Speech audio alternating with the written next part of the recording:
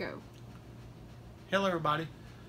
I'm out here in the shop. Recently I upgraded my milling machine. We had to tilt the head over to be able to get it in the door. And so I needed to tram the head, which is making it 90 degrees both directions. So the good foundation of good machine work is having a square machining surface to your head.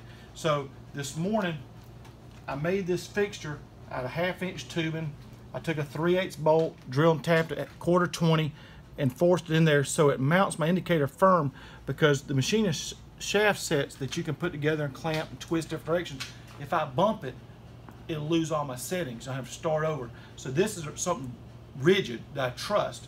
So I'll show everybody what I did. I've already trammed it and we'll see what we got.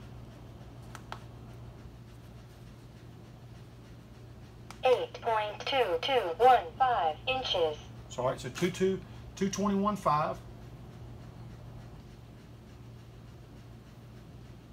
And I'm feeling it, sort of see where I got 90 degrees to where I was. 8.2200 inches. All right, 220, so it's a 1/2 thousandths off that direction.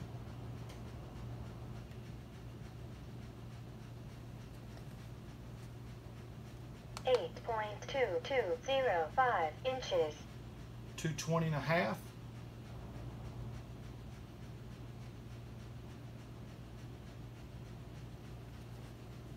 8.2205 inches. 220.5.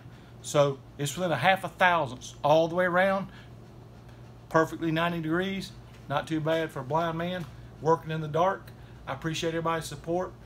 Follow my page, Tragedy Triumph Racing, and thank you so much.